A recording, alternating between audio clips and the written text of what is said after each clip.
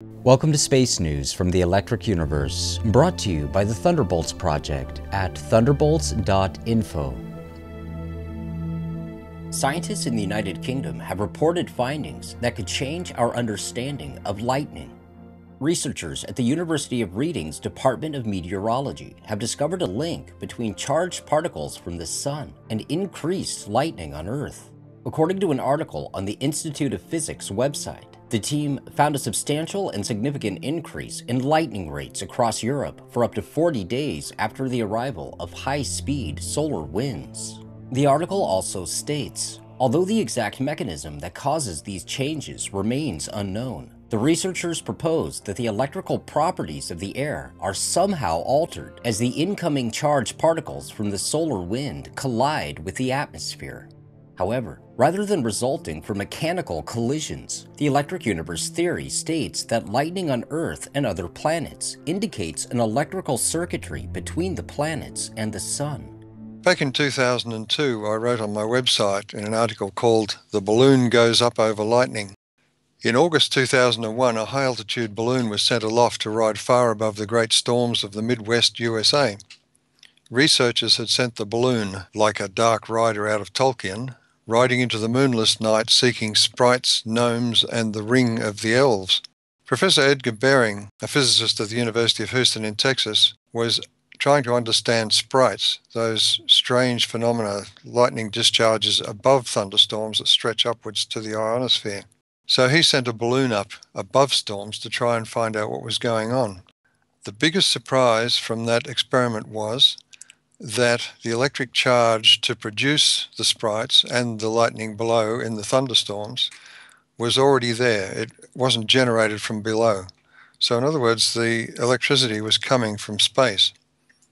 So it's no surprise that this recent study, which found a correlation between energetic streams of particles from the Sun and an increase in lightning, was found, because this fits with the electric universe model, that the energy for lightning storms comes from the same circuit that actually powers the Sun.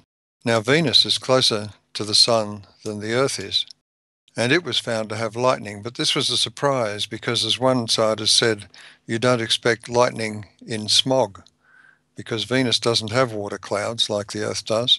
So the fact that Venus also had lightning shows that it is something that's coming from beyond the planet, from the Sun. And it's also known that Venus is wrapped in these so-called magnetic ropes, but the magnetic ropes themselves are merely euphemisms for Birkeland currents, electric currents from the Sun wrapping itself around Venus, and also wrapping very closely to the ionosphere of Venus, which means that there is quite strong coupling. When we go into the outer solar system, we find some of the most powerful storms ever seen in the solar system on Jupiter and on Saturn. The lightning on Saturn is up to 1,000 to 10,000 times more powerful than that on Earth.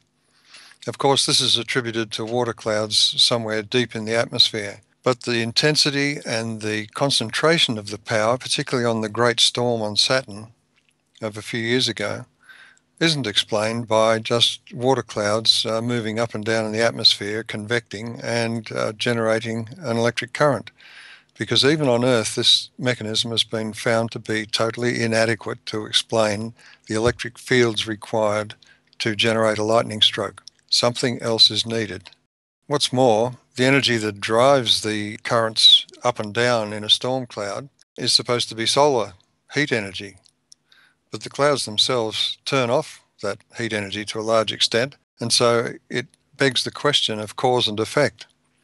It's known that lightning, for instance, ejects matter upwards along the lightning channel, and electric discharges can be in the form rather like an air ionizer and cause a wind.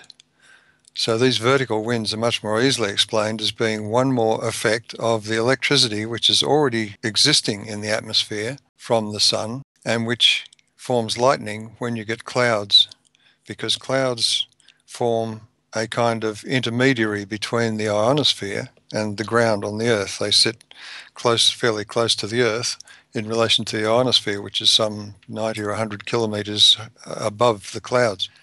So if we didn't have clouds, we might suffer the kind of super bolts, as they were called, that Venus suffers, and also Mars with its huge electrical dust storms, which stretch from the ground to heights higher than Mount Everest. All of these things are explained simply from the electrical point of view, but they are a problem, they are a conundrum, they're unexplained by the present view of electrically sterile planets and an electrically sterile solar system. This latest discovery only underscores one of the many unresolved mysteries in solar physics: the acceleration of the solar wind as it moves away from the sun. Of course, the problem of lightning on Earth ties back to the problem of explaining how particles in the solar wind are accelerated as they move away from the sun. In other words, they defy the gravitational force of the sun and accelerate out beyond the planets. The same mechanism is involved in the production of lightning as in the acceleration of the solar wind. It's as simple as that. And the very fact that there are magnetic fields associated with the solar wind indicates that the charged particles do form electric currents, because you do not get magnetic fields without an electric current. None of this features in any of this theorizing, which tends to turn towards misconceptions like magnetic reconnection and so on. One of the other aspects is too that it's expected that cosmic rays somehow contribute to lightning. But when the sun is more active, the cosmic ray count goes down. And yet here we have the high activity of a CME or an outburst from the sun arriving at the Earth. The cosmic ray rate goes down, but the lightning rate goes up. So it shows that this idea that cosmic rays contribute to lightning production on Earth is also maybe not a direct cause and effect.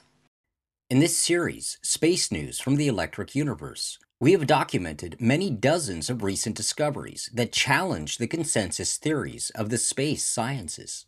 However, institutional science and its proponents in popular media continue to move forward as if nothing has changed. Establishment science has gotten into the habit of ignoring, burying, or suppressing what has now become astonishing amounts of anomalous evidence. Some of this evidence challenges the very foundations of the accepted scientific worldview, and none of it is taught in universities or covered by textbooks. Mention any of it to a mainstream scientist and odds are you will be dismissed as a crank, or worse, a crackpot. The conclusion is sobering. Some of what passes for scientific fact these days is little more than a social construct. What is true and what is not is determined by the scientific prestige of the claimant, the predilections of journal editors and referees, and by economic interests.